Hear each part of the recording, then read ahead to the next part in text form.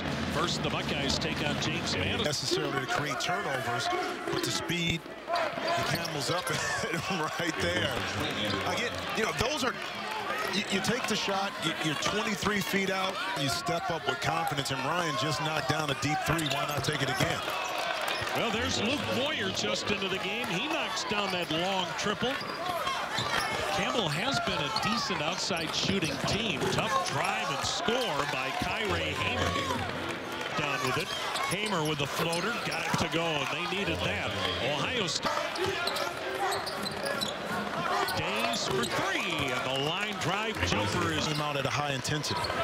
Beating the shot clock with a triple is Quentin Ray. That man right there, Jim Perry, was a two-sport star at Campbell University, both basketball and base, and Days out hustles everyone.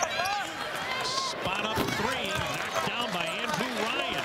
He has 9. Natural feel for the game. It's the understanding he played for the Buckeyes. Ryan's 5th triple. He has 15.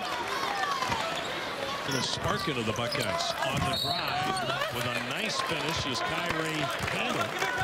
And he has 9, and he'll go to the line to try to make Hamer with a kick out. This is Days for 3, and he has his 2nd triple. 8 points in the 4 in double figures. Lead 75-51. Mason with a triple.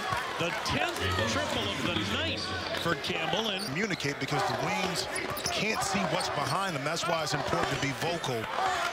And when you're on the back line of the zone. Thanksgiving leftover on Friday. The Buckeyes will be back home here to play James Madison. Right on BTN is nice drive and finish by Phillips, and he got fouled. Nice move.